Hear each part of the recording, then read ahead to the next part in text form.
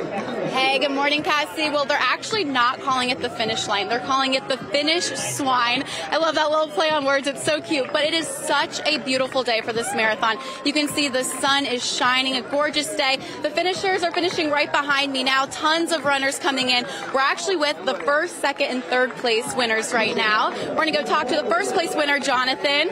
Hey, Jonathan. Want to come over here?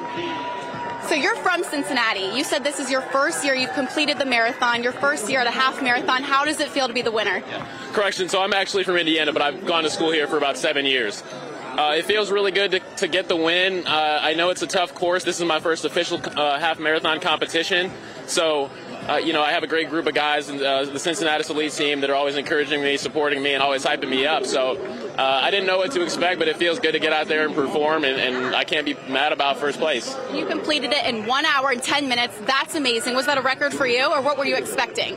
So this is my first and only half marathon competition, so that is a record for me, yeah. And how was the training process? Was it pretty challenging? How did you stay motivated?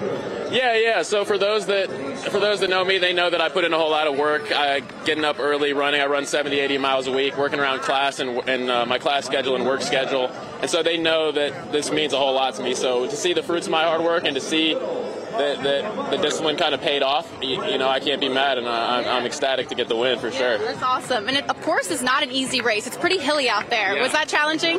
Oh yeah, no, that was crazy. It is refreshing.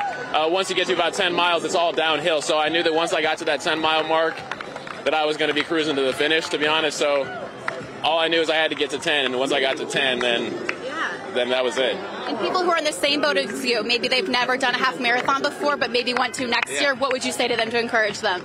I would say go out and do it. I think that having a competition in mind is a great way to stay motivated and get out there and be active. I find that's why I enter races. I love competition, and it gets me up every day to go ahead and get out there and run. So, well, congratulations. I would tell everybody to go ahead and do it. Yeah. Awesome job, Jonathan. Congrats. Stay with us. Coming up in the next half hour, we'll be talking to even more finishers. For now, back to you, Cassie.